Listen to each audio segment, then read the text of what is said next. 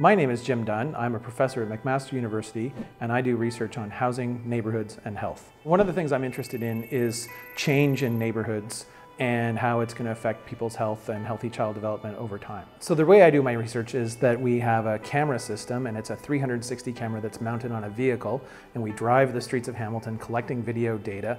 That gets processed into a single spherical image that we can project onto a large screen, and we then look at that screen and we quantify the video images to reveal physical disorder like graffiti, broken windows, unkempt properties, those sorts of things, and then other kinds of positive attributes which might have a relationship to the likelihood that someone's going to be physically active, like green space, trees lining a street, cafes on the street, the setback of buildings, those sorts of things.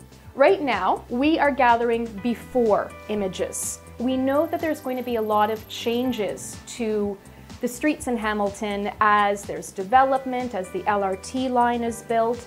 And we know that a lot of community groups are working hard to improve their neighborhoods. So we want to go back and record these same streets, these same trails and alleys a year or two from now to see what's changed. We do a lot of interviews, just questionnaire-based interviews over the telephone, and so we do have a small lab for doing computer-assisted telephone interviewing.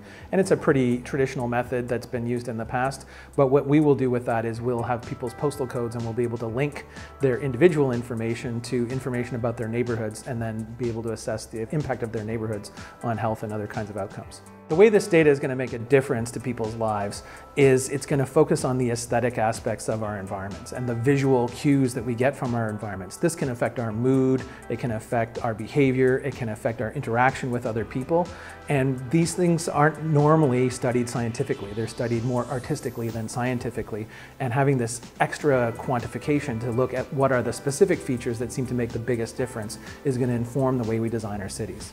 Big data is really fascinating because I think it creates the opportunity to ask big questions. Big data alone is actually not all that interesting, but what it does is it may give us the opportunity to push the boundaries further about the kinds of questions we can ask and the kinds of questions we can answer in order to make a better society.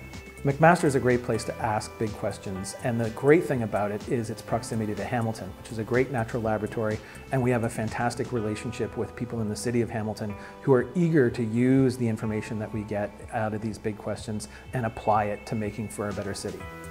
When they're brought together with members of our community, McMaster's researchers will generate ideas of enormous power, big ideas that can build better cities.